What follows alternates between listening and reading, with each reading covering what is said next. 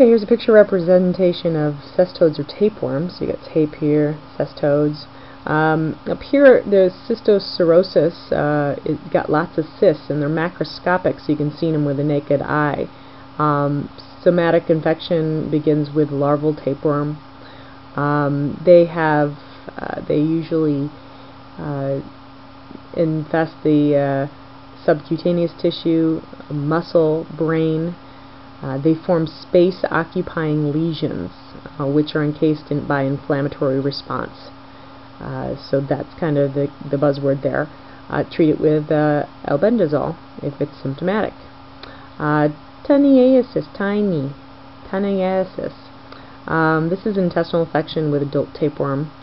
You find it in cattle and pigs, and so it occurs by ingesting poorly cooked beef and pork. And that's why I'm the vegetarian. Well, not the only. And then you get hymenolithiasis. Hymen, that's what he says. This comes from the dwarf and the rat tapeworm. Adult tapeworms are confined to the intestine.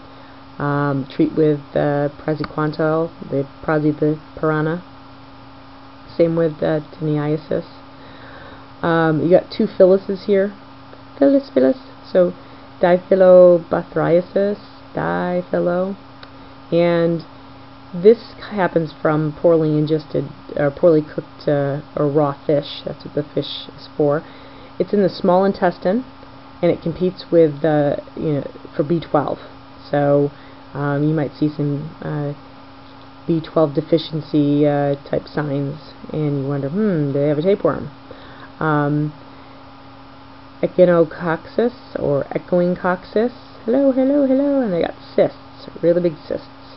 Causes a hydatid disease and large cysts. Over here is sponginosis.